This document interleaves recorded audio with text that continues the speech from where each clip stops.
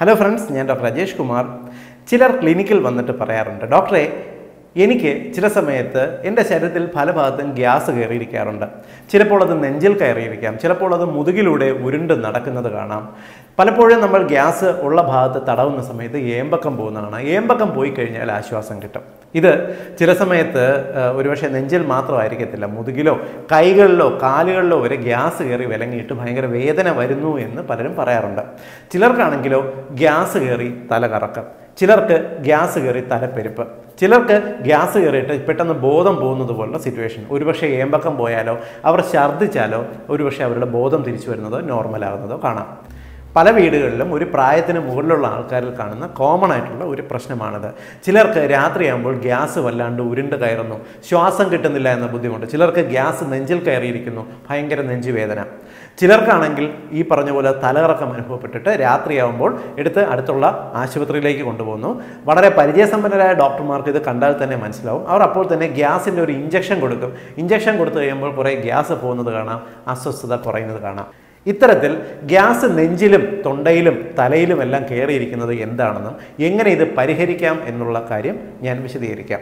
നമ്മുടെ ശരീരത്തിൽ നമ്മുടെ തലച്ചോറിനെയും നമ്മുടെ ആന്തരിക അവയവങ്ങൾ എന്ന് പറഞ്ഞാൽ പ്രധാനമായിട്ടും നമ്മുടെ ആമാശയവും ദഹന ഇന്ദ്രിയങ്ങളും വൃക്കയും എല്ലാം തന്നെ നേരിട്ട് കണക്ട് ചെയ്തിരിക്കുന്ന ഒരു നാഡി, ഒരു നെർവുണ്ട്. വാഗസ് നെർവ് എന്നാണ് ഇതിൻ്റെ പേര്. ഈ വാഗസ് നെർവാണ് നമ്മുടെ തലച്ചോറിനെയും നമ്മുടെ വയറിനെയും തമ്മിൽ കണക്ട് ചെയ്ത് അങ്ങോട്ടും ഇങ്ങോട്ടും സന്ദേശങ്ങൾ പ്രധാനമായിട്ടും പാസ് ചെയ്യുന്നത്. അതായത് നമ്മൾ കഴിക്കുന്ന ഭക്ഷണങ്ങൾ നമ്മുടെ ശരീരത്തിന് കൃത്യമാണോ, നമുക്ക് വിശപ്പ് നോർമലായിട്ടുണ്ടോ, വയറ് ഭക്ഷണം ആവശ്യത്തിന് നിറഞ്ഞിട്ടുണ്ടോ എന്നുള്ള കാര്യങ്ങളും, നമുക്ക് ടെൻഷൻ ഉണ്ടെങ്കിൽ പെട്ടെന്ന് വിശപ്പില്ലായ്മ, ഇല്ലെങ്കിൽ അമിതമായിട്ട് നമുക്ക് ഓർക്കാനുമോ അല്ലെങ്കിൽ മറ്റെന്ത് ബുദ്ധിമുട്ടുകളും ഉണ്ടാക്കുന്നതും എല്ലാം തന്നെ ഈ വാഗസ് നെർവിലൂടെയുള്ള സിഗ്നലിൻ്റെ ഒരു സന്ദേശം പാസ് ചെയ്യുന്നത് കൊണ്ടാണ് ഉണ്ടാകുന്നത്. സോ ഈ വാഗസ് നെർവിനുണ്ടാകുന്ന എന്ത് പ്രശ്നങ്ങളും നമുക്ക് ഈ പറഞ്ഞ പോലുള്ള ബുദ്ധിമുട്ടുകൾ ഉണ്ടാക്കാറുണ്ട്. പലപ്പോഴും തലയിൽ ഗ്യാസ് കയറിയിരിക്കുന്നു എന്ന് പറഞ്ഞിട്ട് ഒരു ഡോക്ടറുടെ അടുത്ത് ചെല്ലുമ്പോൾ ഡോക്ടർ ചിലപ്പോൾ ചിരിക്കും. കാരണം വയറിനകത്തുള്ള ഗ്യാസ് ഒരിക്കലും തലയിലോ കയ്യിലോ കാലിലോ കയറിയിരിക്കത്തില്ല എന്ന് പറയും. പക്ഷേ രോഗികളുടെ അവസ്ഥ വിഭിന്നമാണ്. കാരണം അവർക്ക് ഗ്യാസ് കയറിയിരിക്കുന്ന ഭാഗത്ത് നന്നായിട്ട് തടവി കഴിഞ്ഞാൽ ഏമ്പക്കം പോകുന്നത് കാണാം. ഏമ്പക്കം പോയാലോ അവർക്ക് തലയിലെ വേദന മാറുന്നതും കാണാം. അതുകൊണ്ട് തന്നെ ഡോക്ടർമാർ ഇങ്ങനെ ഒരു സംഭവം ഇല്ല എന്ന് പറഞ്ഞാൽ പോലും രോഗികൾ അത് വിശ്വസിക്കത്തില്ല. ഇതിൻ്റെ കാരണം എന്തെന്ന് പറഞ്ഞാൽ നമ്മൾ കഴിക്കുന്ന ഭക്ഷണം പ്രോപ്പറായിട്ട് ദഹിപ്പിക്കണമെങ്കിൽ തലച്ചോറിൻ്റെ സിഗ്നലുകളും മറ്റു കാര്യങ്ങളും ആവശ്യമുണ്ട്. ഇത് കറക്റ്റായിട്ട് തലച്ചോറിൽ നിന്നും നമ്മുടെ ആമാശയത്തിലേക്ക് എത്തിക്കുന്നത് വാഗസ് നെർവാണ്. സോ ഈ ഒരു സന്ദേശത്തിൽ എന്തെങ്കിലും പ്രശ്നം വന്നാലോ അല്ലെങ്കിൽ വാഗസ് നെർവിൻ്റെ ഫങ്ഷൻ അല്പം ഡൗൺ ആണെങ്കിലോ അവർക്ക് ഗ്യാസെല്യമോ മറ്റു പ്രശ്നങ്ങളോ ഉണ്ടാകാം. ഇത് മാത്രമല്ല, നമ്മുടെ ശ്വാസകോശത്തിൻ്റെ പ്രവർത്തനം കൃത്യമായി നടക്കുന്നതിന്, നമ്മുടെ ഹൃദയത്തിൻ്റെ പ്രവർത്തനത്തിൻ്റെ ഇമ്പൾസുകൾ കറക്റ്റായിട്ട് പോകുന്നതിനും, അതേപോലെ തന്നെ നമ്മുടെ വൃക്കകളുടെ പ്രവർത്തനം കറക്റ്റാക്കുന്നത്, കരളിൻ്റെ പ്രവർത്തനം കണക്റ്റാക്കുന്നതിനെല്ലാം തന്നെ ഈ വാഗസ് നെർവിന് ഒരു പ്രധാന പങ്ക് വഹിക്കുന്നുണ്ട്. നിങ്ങൾ അമിതമായിട്ട് ടെൻഷനാണെങ്കിൽ നിങ്ങൾക്ക് വിശപ്പ് വരത്തില്ല. നിങ്ങൾക്ക് അമിതമായിട്ട് ടെൻഷനുള്ള സമയത്ത് നിങ്ങൾ ഭക്ഷണം കഴിച്ചാൽ നിങ്ങൾക്ക് ദഹിക്കണമെന്നില്ല. ഇതിൻ്റെ കാരണം തന്നെ നിങ്ങളുടെ ഈ വാഗസ് നെർവിന് വരുന്ന ചെറിയ പ്രശ്നങ്ങളാണ്. നിങ്ങൾ കഴിച്ച ഭക്ഷണം അമിതമായിട്ട് ഗ്യാസ് ഉണ്ടാക്കിയാലോ, ഭക്ഷണം പ്രോപ്പറായിട്ട് ദഹിച്ചില്ലെങ്കിലോ, ഇല്ലെങ്കിൽ ഗ്യാസ് വയറിനകത്ത് വല്ലാണ്ട് വീർത്ത് വന്നാലോ, കുടലിനകത്ത് ഗ്യാസ് നിറഞ്ഞു നിന്നാലോ എല്ലാം തന്നെ ഇത് വാഗസ് നെർവിന് കൂടുതൽ ഒരു സ്റ്റിമുലേഷൻ ക്രിയേറ്റ് ചെയ്യും. ഈ സ്റ്റിമുലേഷൻ തലച്ചോറിന് നൽകുന്ന സന്ദേശം മറ്റൊന്നാണ്. പലപ്പോഴും നിങ്ങൾക്ക് തലച്ചോറിൻ്റെ പല ഭാഗത്തും വേദന പോലെയോ അല്ലെങ്കിൽ തലച്ചോറിന് നിങ്ങൾക്ക് തല കറക്കം പോലെയോ അനുഭവപ്പെടുന്നതിന് കാരണം ഇത്തരത്തിൽ വയറിൽ നിന്നും തലയിലേക്ക് പോകുന്ന തെറ്റായ സന്ദേശങ്ങളാണ്. ഇത് കാരണം തലച്ചോറിന് പല കാര്യങ്ങളും ഐഡൻറ്റിഫൈ ചെയ്യുന്നതിലൊരു കൺഫ്യൂഷൻ ഉണ്ടാകുകയും നിങ്ങൾക്ക് ബുദ്ധിമുട്ടുകൾ, അത് ഒരുപക്ഷെ തലകറക്കമായിട്ടായിരിക്കാം, ഗ്യാസ് ആയിട്ടായിരിക്കാം, മറ്റു ബുദ്ധിമുട്ടുകളോ ഫീൽ ചെയ്യാം. ഉദാഹരണത്തിന് നിങ്ങൾക്ക് കയ്യിലോ കാലിലോ വേദന അനുഭവപ്പെടുന്നു. പലരും പറയുന്നത് ഗ്യാസ് കയറി നിൽക്കുന്നതാണ്. ഇതിൻ്റെ കാരണം ആ ഭാഗത്തേക്ക് ഗ്യാസ് എത്തുന്നതല്ല, പകരം തലച്ചോറിന് ഈ കാര്യങ്ങളെ പ്രോപ്പറായിട്ട് ഐഡൻറ്റിഫൈ ചെയ്യുന്നതിൽ വരുന്ന ഒരു ബുദ്ധിമുട്ടാണ്. ചിലർക്കാണെങ്കിൽ ഒരു ദഹന പ്രശ്നമുണ്ടായി വയറിനകത്ത് വല്ലാണ്ട് ഗ്യാസും ബുദ്ധിമുട്ടുകളും ഉണ്ടായി കഴിയുമ്പോൾ ഒരുപക്ഷെ വാഗസ് നെർവിൻ്റെ സന്ദേശം വളരെയധികം തെറ്റായിട്ട് വരാറുണ്ട്. ഇങ്ങനെ ഒരു പ്രോബ്ലം വരുമ്പോൾ രോഗി ഒരുപക്ഷെ ബോധം പോകുന്ന പോലെയോ തലയിറങ്ങി വീഴുകയൊക്കെ ചെയ്യാറുണ്ട്. തലയിറങ്ങി വീണ് കഴിഞ്ഞ് അവരൊന്ന് ഛർദ്ദിച്ച് കഴിഞ്ഞ് വയറിനകത്തുള്ള ഗ്യാസും ഒരുപക്ഷെ പുളിച്ച ഭക്ഷണവും തികട്ടി വരുന്നതെല്ലാം പോയി കഴിയുമ്പോൾ ഈ രോഗി നോർമലാകുന്നതും കാണാം. ഇതെല്ലാം തന്നെ ഈ ഒരു സന്ദേശത്തിൽ വരുന്ന വ്യത്യാസം കൊണ്ടാണ്. ഇത് പറയുന്ന കേൾക്കുന്ന ഈ പറഞ്ഞ ഗ്യാസിൻ്റെ കംപ്ലൈൻ്റ് ഉള്ള പലർക്കും സ്വാഭാവികമായി തോന്നുന്ന ഒരു സംശയമുണ്ട്, ഡോക്ടറെ ഇത്തരത്തിൽ ഗ്യാസ് തലയിലെത്തിയിട്ടല്ല ഈ വേദനയെങ്കിൽ ഞാൻ തല തടവുമ്പോഴോ അല്ലെങ്കിൽ വേദനയുള്ള ഭാഗത്ത് ഞാൻ തടവുമ്പോൾ എനിക്ക് ഏമ്പക്കം പോകുന്നത് എന്തുകൊണ്ടാണ്? ഏമ്പക്കം പോയാൽ എൻ്റെ വേദന കുറയുമല്ലോ, അസ്വസ്ഥത കുറയുമല്ലോ, അതെന്തുകൊണ്ടാണ് എന്ന് സ്വാഭാവികമായിട്ടും തോന്നാം. ഇതിൻ്റെ കാരണം എന്തെന്ന് പറഞ്ഞാൽ, നിങ്ങൾ ഇത്തരത്തിൽ ഗ്യാസ് കയറി വേദനയോ മറ്റു ബുദ്ധിമുട്ടോ ഉള്ള ഭാഗം തടവുന്ന സമയത്ത് നിങ്ങൾ ചെയ്യുന്നത് ജെന്റൽ മസാജാണ്. മസാജ് ചെയ്യുന്നത് നമ്മുടെ ശരീരത്തിലുള്ള പാരാസിമ്പതറ്റിക് നെർവസ് സിസ്റ്റത്തിനെ നന്നായിട്ട് സ്റ്റിമുലേറ്റ് ചെയ്യുകയും ഈ സ്റ്റിമുലേഷൻ വാഗസ് നെർവിൻ്റെ പ്രവർത്തനത്തിനെ മെച്ചപ്പെടുത്തുകയും ചെയ്യും. ആ സമയത്ത് നിങ്ങൾക്ക് ബ്ലോക്കായി നിൽക്കുന്ന ഗ്യാസ് പോവുകയും അതാണ് നിങ്ങൾ ഏമ്പക്കം എന്ന് പറയുന്ന ശബ്ദം. നിങ്ങൾക്ക് ഏമ്പക്കം പോവുകയും ഗ്യാസ് നോർമലാകുകയും പെട്ടെന്ന് ആ ഭാഗത്തെ വേദന മാറുകയും ചെയ്യുന്നു. കാരണം ആ സമയത്ത് തന്നെ നെർവ് സ്റ്റിമുലേറ്റായി ഇമ്പൾസ് കറക്റ്റായി മൂവ് ചെയ്ത് തുടങ്ങി. അപ്പോൾ ആ വേദന പോകുന്നു. അപ്പോൾ സ്വാഭാവികമായിട്ട് ഇത് കാണുന്നവർ എന്ത് വിചാരിക്കും? ഗ്യാസ് തലയിൽ കയറി, ഞാൻ തടവി, എനിക്ക് ഏമ്പക്കം പോയി, ആ വേദന മാറി. ഇങ്ങനെയാണ് നിങ്ങൾക്ക് ശരീരത്തിൻ്റെ പല ഭാഗത്തും വേദന, ഗ്യാസ് കയറിയിട്ട് വേദന ഉണ്ടാകുകയും തടവുമ്പോൾ അത് പോവുകയും ചെയ്യുന്നത്. ഇനി ഇത്തരത്തിൽ പതിവായിട്ട് ഗ്യാസ് ശരീരത്തിൻ്റെ പല ഭാഗങ്ങളിലും കയറിയിരിക്കുന്നവർക്ക് ഈ പ്രശ്നം എങ്ങനെ വരാതെ നോക്കാം എന്ന് നോക്കാം.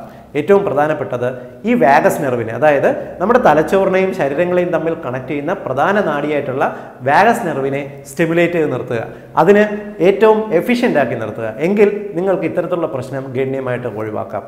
ഇതിന് ചെയ്യേണ്ട 2-3 കാര്യങ്ങളുണ്ട്.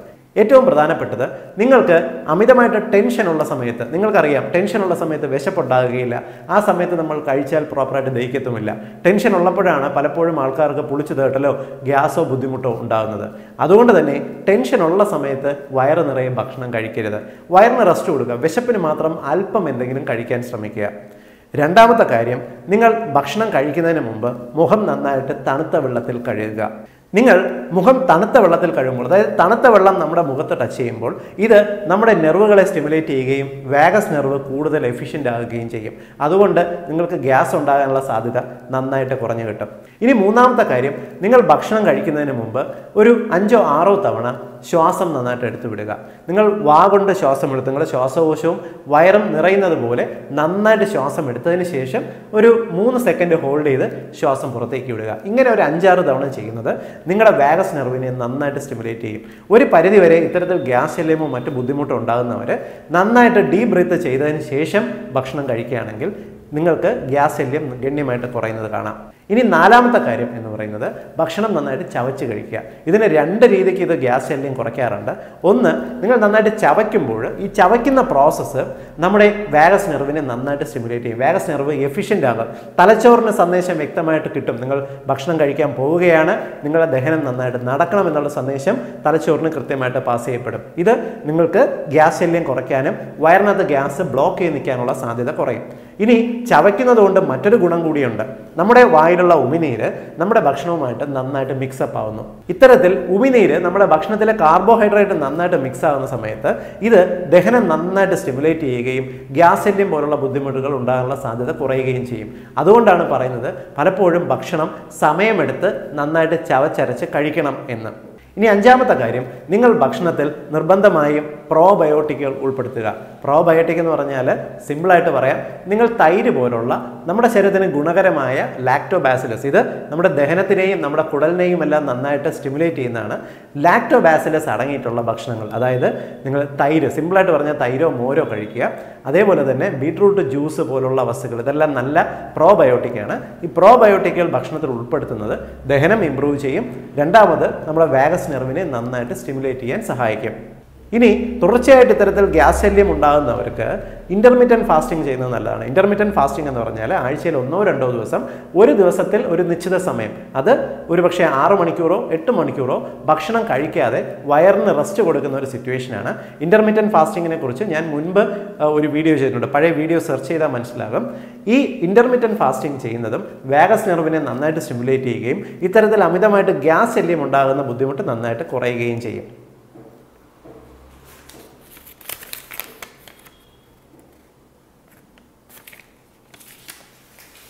Repeat. ഇനി repeat. ഇനി repeat. അതുപോലെ കൃത്യമായിട്ട് repeat. അതുപോലെ നമ്മുടെ ശരീരത്തിന് കൊടുക്കുന്ന വളരെ എഫക്റ്റീവായിട്ടുള്ള മസാജ്, അതായത് തടവുന്നത് നിങ്ങൾക്ക് ഇത്തരത്തിൽ വാഗസ് നെർവിന് നല്ലൊരു സ്റ്റിമുലേഷൻ കിട്ടുകയും ഗ്യാസ് ശല്യം പോവുകയും ചെയ്യും. ഈ ഒരു മെത്തേഡാണ് നമ്മൾ അറിയാതെയാണെങ്കിലും പലപ്പോഴും പ്രയോഗിക്കുന്നത്.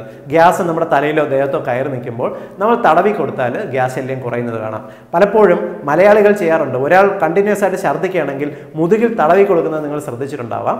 മുതുകിൽ തടവുന്ന സമയത്ത് നമ്മുടെ വാഗസ് നെർവിന് സ്റ്റിമുലേഷൻ കിട്ടുകയും നിങ്ങളുടെ വയറിനുണ്ടാകുന്ന ഇറിറ്റേഷൻ കുറയുകയും ചെയ്യും. ഇങ്ങനെ അതാണ് പറയുന്നത്, നമ്മുടെ ശരീരം അത്യാവശ്യം മസാജ് ചെയ്യുക. അത് അസുഖം ഉള്ളപ്പോഴായിക്കോട്ടെ അല്ലാത്ത സമയത്താണെങ്കിലും മസാജ് ചെയ്യുന്നത് ദഹനത്തിനെ നന്നായിട്ട് ഇമ്പ്രൂവ് ചെയ്യുകയും വാഗസ് നെർവിനെ സ്റ്റിമുലേറ്റ് ചെയ്യുകയും ചെയ്യും. ഇനി മറ്റൊരു കാര്യം എന്ന് പറയുന്നത് നമ്മുടെ കൃത്യമായിട്ടുള്ള എക്സസൈസ് ആണ്. ആഴ്ചയിൽ 5 ദിവസമെങ്കിലും മിനിമം ഒരു ദിവസം 40 മിനിറ്റ് വീതം എക്സസൈസ് ചെയ്യുന്നുണ്ടെങ്കിൽ, വ്യായാമം ചെയ്യുന്നുണ്ടെങ്കിൽ നിങ്ങൾക്ക് ഇത്തരത്തിൽ വാഗസ് നെർവിന് ഒരു ഇറിറ്റേഷൻ വരത്തില്ല. വാഗസ് നെർവ് എപ്പോഴും നല്ല സ്റ്റിമുലേറ്റഡ് ആയിരിക്കുകയും നിങ്ങൾക്ക് ഗ്യാസ് ശല്യം ഗണ്യമായി കുറയുകയും ചെയ്യും.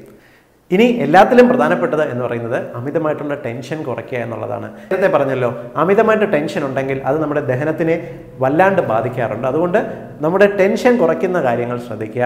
മനസ്സ് റിലാക്സ്ഡ് ആകുന്ന കളികളിൽ ഏർപ്പെടുത്തുക, അല്ലെങ്കിൽ തമാശയുള്ള സിനിമകൾ കാണുക, ആൾക്കാരുമായി സംസാരിക്കുക, നിങ്ങളുടെ പ്രശ്നങ്ങൾ ഷെയർ ചെയ്യുക. ഇതെല്ലാം തന്നെ ഗ്യാസ് ശല്യം കുറയ്ക്കാൻ സഹായിക്കും. അതുകൊണ്ട് ഇനിയെങ്കിലും നിങ്ങളുടെ വീട്ടിലോ അല്ലെങ്കിൽ പ്രിയപ്പെട്ടവർക്കോ ആർക്കെങ്കിലും ഇത്തരത്തിൽ ഗ്യാസ് ശരീരത്തിൻ്റെ പല ഭാഗത്തും കയറി നിന്ന് ബുദ്ധിമുട്ടുണ്ടാക്കുന്നുണ്ടോ എങ്കിൽ അത് എങ്ങനെ ഉണ്ടാകുന്നുവെന്നും അത് മാറ്റാനുമുള്ള വഴികൾ അവർക്ക് പറഞ്ഞു കൊടുക്കുക. വളരെ പ്രധാനപ്പെട്ട ഇൻഫർമേഷൻ എല്ലാ സുഹൃത്തുക്കളുടെയും അറിവിലേക്കായി ഷെയർ ചെയ്യുക. വീണ്ടും മറ്റൊരവസരത്തിൽ മറ്റൊരു വിഷയമായി കണ്ടുമുട്ടാം. ബൈ.